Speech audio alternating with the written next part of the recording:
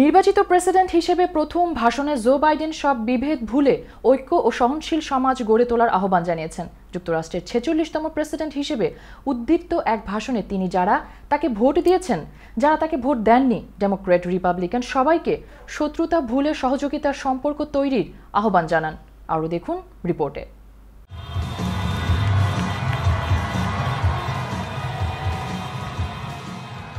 ডিলাওয়ার এরোর নিজ শহর উইলমিংটনে জাতির উদ্দেশ্যে বিজয়ী ভাষণ দেন বাইডেন। তিনি ঐক্য শব্দটির উপর বারবার বিশেষ গুরুত্ব দেন। যুক্তরাষ্ট্রের সাম্প্রতিক সময় যে ধরনের বিভেদ ও তিক্ততা তৈরি হয়েছে সেদিকে দৃষ্টি আকর্ষণ করেন তিনি।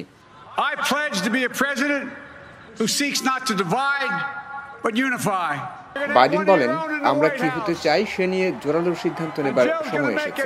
আমরা যদি একে অপরকে সহযোগিতা না করার সিদ্ধান্ত নিতে পারি তাহলে সহযোগিতা করার সিদ্ধান্তও নিতে পারি। ডোনাল্ড ট্রাম্পকে উদ্দেশ্য করে তিনি বলেন, আমিও বেশ কয়েকবার হেরেছি, আমি আপনার হতাশা বুঝতে পারছি।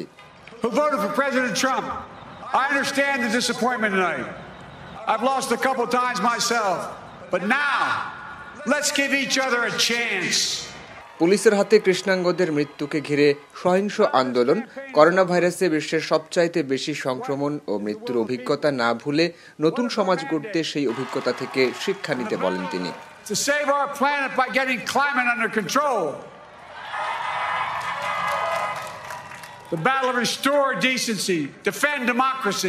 কোভিড-19 বৈশ্বিক মহামারী প্রতিরোধে নেতৃত্ব দিতে দেশের সবচেয়ে গুরুত্বপূর্ণ বিজ্ঞানীদের সমন্বয়ে একটি দল গঠন করার ঘোষণা দেন।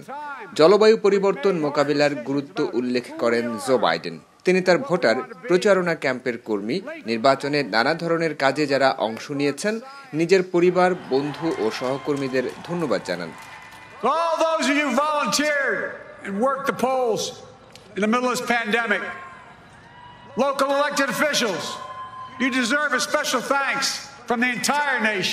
কৃষ্ণাঙ্গ জনগোষ্ঠীকে বিশেষ ধন্যবাদ জানিয়ে তিনি বলেন, আপনারা যেভাবে আমার সঙ্গে ছিলেন সেভাবেই আমিও আপনাদের পাশে থাকব।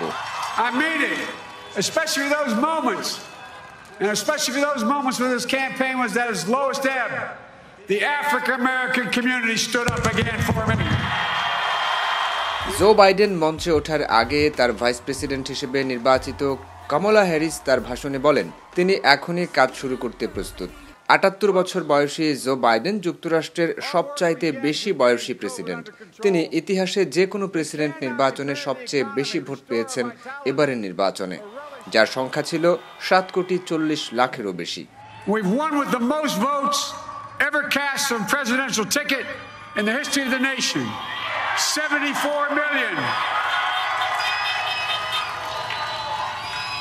সাইফুল রুদ্র, বাংলা চ্যানেল নিউজ ডেস্ক।